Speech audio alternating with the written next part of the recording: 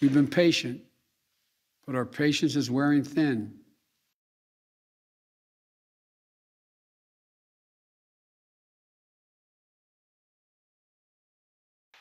I believe, and the scientists indicate, that the months ahead we can reduce the number of unvaccinated Americans, decrease hospitalizations and deaths, and allow our children to go to school safely and keep our economy strong by keeping businesses open.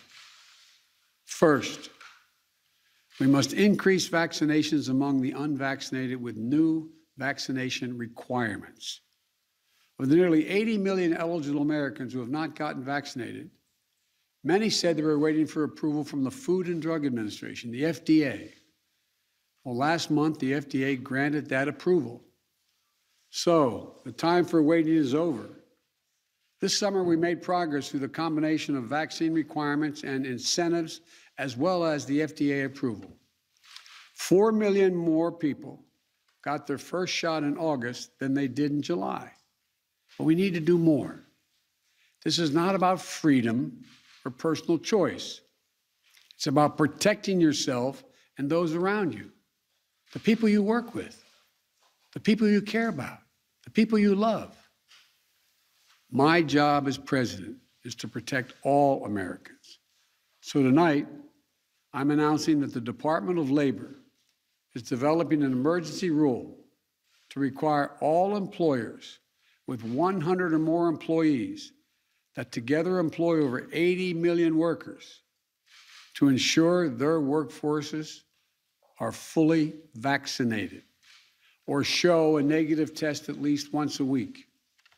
Some of the biggest companies are already requiring this: United Airlines, Disney, Tyson's Food, and even Fox News. The bottom line, we're going to protect vaccinated workers from unvaccinated coworkers. We're going to reduce the spread of COVID-19 by increasing the share of the workforce that is vaccinated in businesses all across America. My plan will extend the vaccination requirements that I previously issued in the healthcare field. Already, I've announced we'll be requiring vaccinations of all nursing home workers who treat patients on Medicare and Medicaid because I have that federal authority. Tonight, I'm using that same authority to expand that to cover those who work in hospitals, home health care facilities, or other medical facilities, a total of 17 million healthcare workers. If you're seeking care at a health facility, you should be able to know that the people treating you are vaccinated. Simple, straightforward, period. Next, I will sign an executive order that will now require all executive branch federal employees to be vaccinated, all. And I've signed another executive order that will require federal contractors to do the same. If you want to work with the federal government and do business with us, get vaccinated. If you want to do business with the federal government, vaccinate your workforce. And tonight, I'm removing one of the last remaining obstacles that make it difficult for you to get vaccinated.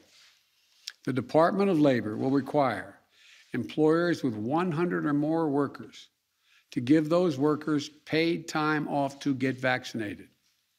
No one should lose pay in order to get vaccinated or take a loved one to get vaccinated.